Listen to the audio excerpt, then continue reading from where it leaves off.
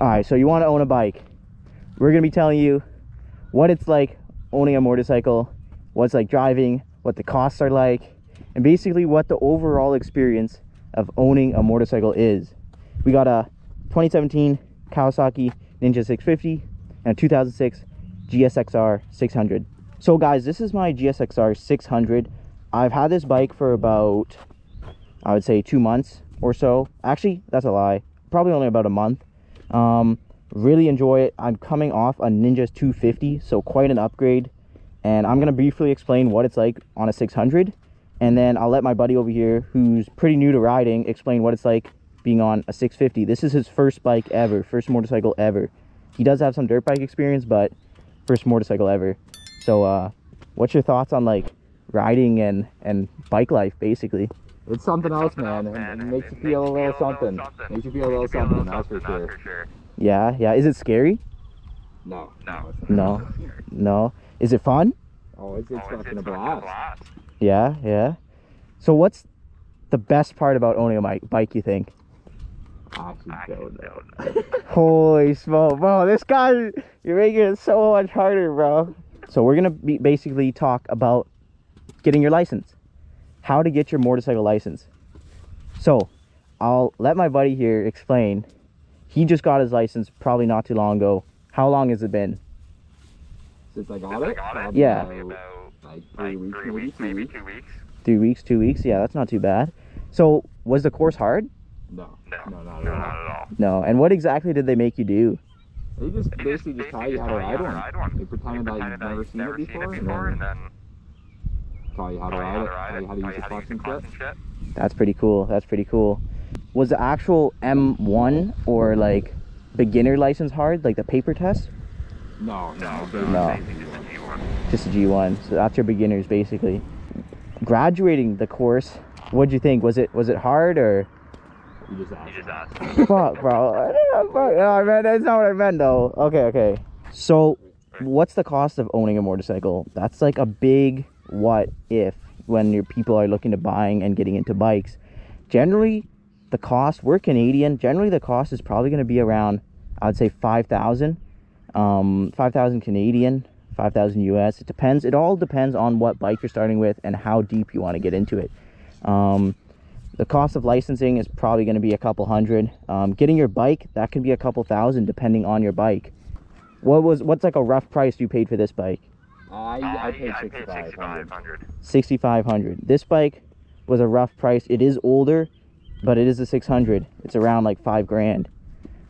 But the killer for bikes is insurance, guys. Especially us being young, they don't like to insure young riders. $220 a month. This bike, they wouldn't even insure me, guys. They make it nearly impossible to insure a 600 for young people. So that's just to keep in mind.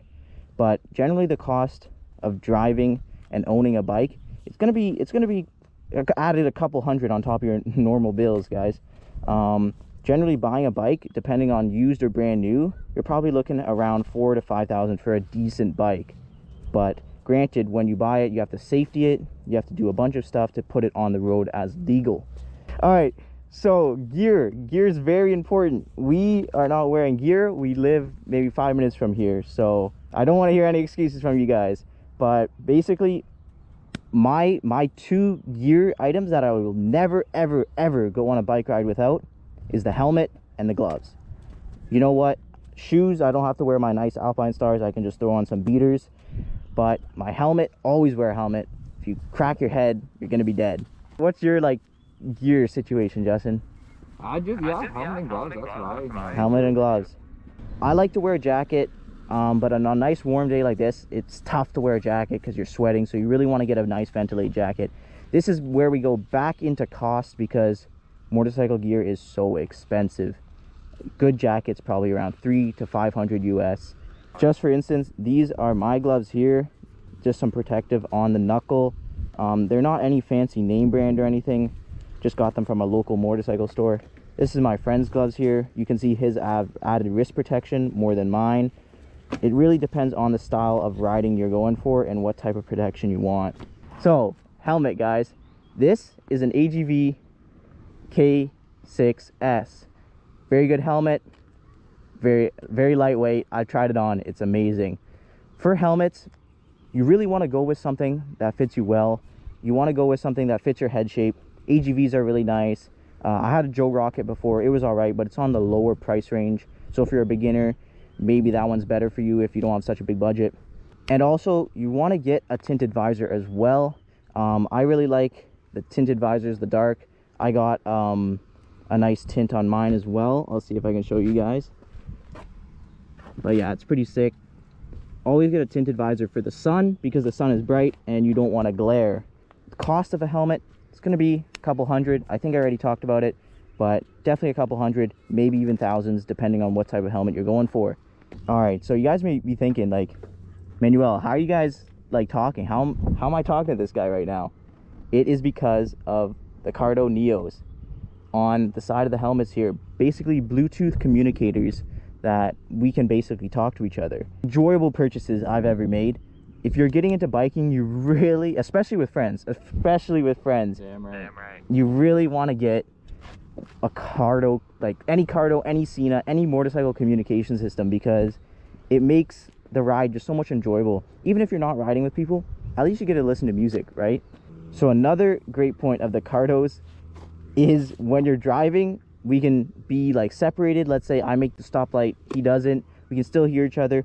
But also when you're riding as big groups and you're having a little bit of fun, you know, you're cracking up the throttle a little bit and you're getting a little spicy and talking with your friends while riding. It's like if you ever been in like an Xbox chat or a PS. It sounds like a group call, guys. It's crazy. It's so much fun. So yeah, definitely got to get a freaking communication system when, like, as one of your first purchases. Next up, we're going to be talking about maintenance. Big factor of biking, very important as well. Maintenance, probably looking at a couple hundred, if not a couple thousand a month, depending on your condition of your bike, the year it is.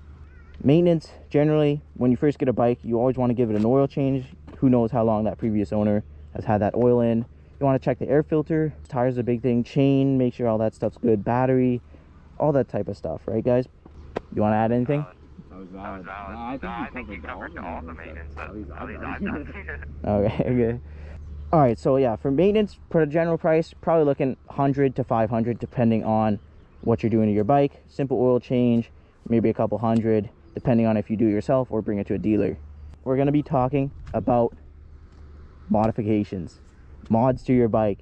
Very, very big, like endless capabilities with mods. Let's talk about some mods that, as a beginner rider, you've only had this bike for a little bit, right? But what type of mods are you already looking to do to it? I've already got an exhaust on her, buddy.